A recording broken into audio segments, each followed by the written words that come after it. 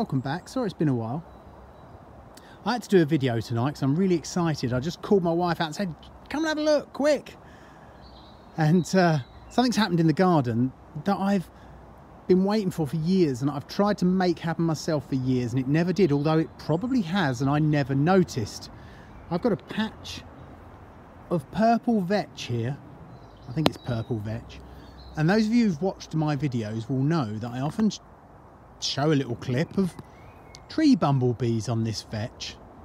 But tonight I was sitting there watching them, as I do, and I followed where they went, and oh my God, if they didn't go to something right next door, not a tree, but something I've been spouting off about for ages, and I've often commented with people about, as in nest boxes or old nests within nest boxes, particularly tit nests.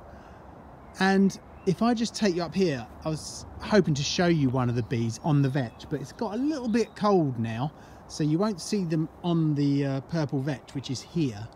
But I was sitting there and I followed one, and if I just take you in the trees here, you should see a tit box here, and wouldn't you know it, it's full of tree bumblebees, Bombus hypnorum. I'm so excited. I've never had it happen, and these bees must have been using this every year because they're always here in droves, and wouldn't you know it, they're here this year as well. And I'm so excited that they've done it, really am. I'll try and get a bit closer for you so you can do it, and I'll do a better video at some point. Let's just take you in here. Excuse the camera work. I'm gonna have to move all these branches. I'll try and get up close for you so that you can get a good view. They're not very big. I've seen bigger tree bumblebees, but these are obviously workers here. There we go. I don't know what they're doing, guarding maybe, but how beautiful is that? It's obviously a well-established colony in there, because I can kind of see some structure within the hole, and there's certainly a lot of bees on the outside there. I'm so excited. I'm really chuffed that they're here, and it's only because I looked at this. I followed one up to this area, and I thought, what's that in that hole? Like orange blobs, and it's the little workers there. You can see the pollen on the outside where they've been landing and crawling. I imagine in the hot weather, in the sun, it's a little bit cold and cloudy tonight. Well, it's sunny now. That's going to be covered on, and I will come back to this for you because there's going to be people that are really interested in this, as I am. But there you go. I'm so pleased.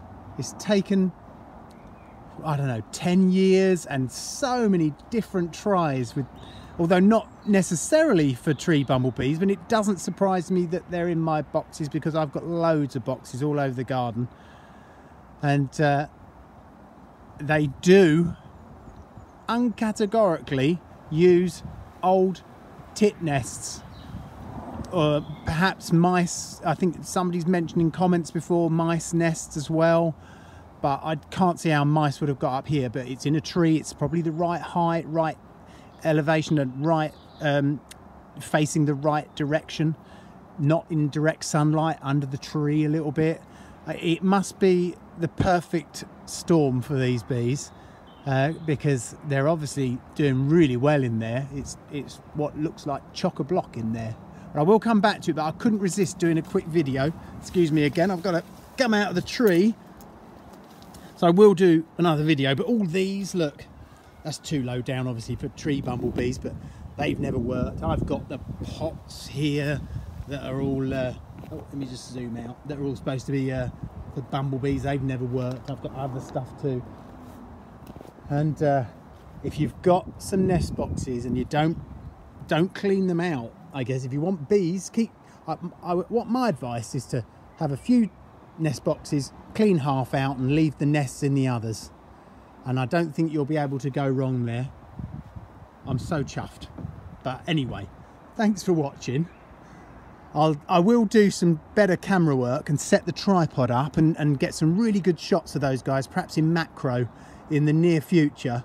But I wanted to show you all because I know my followers and subscribers will love it.